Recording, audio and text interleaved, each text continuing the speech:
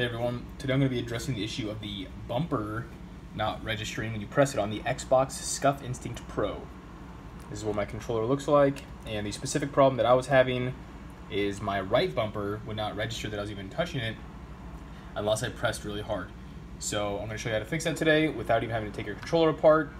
This D-pad is magnetized and so is this whole top layer, but you do not need to unscrew anything. No tools are really required. Scissors and tweezers are nice, but this is my right bumper, so I'm going to show you the left side here because it's not altered at all.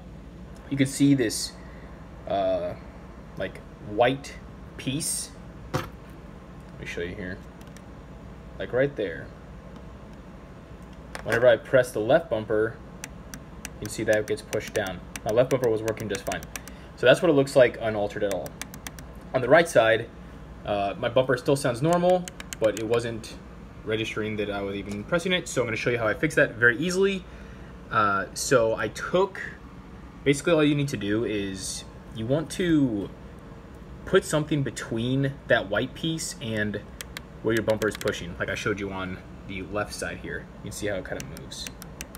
So all I did was I took from a 6-pack bottle of like soda, I took the handle, just the plastic handle, and I cut it off, and I cut a very small rectangular piece out of it, small enough to fit inside there, and that was enough to make it start working again.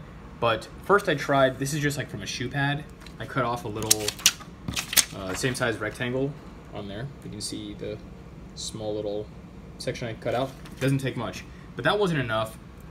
This piece of plastic was, but I just put them both in to make it a little bit thicker. You don't want it too thick, otherwise it might think the button's always on. But I'm going to show you here. All you need to do, I just used a pair of tweezers. You don't even need that if you can get it in there, but it just made it a lot easier. So I'm going to show you here. This is where the piece of plastic sits, and it just slides in there, and it can't slide around because, see if we can focus, because on either side it's kind of stopped by the plastic, and see it moving there. It works perfectly now. That's all you have to do. Didn't have to unscrew anything.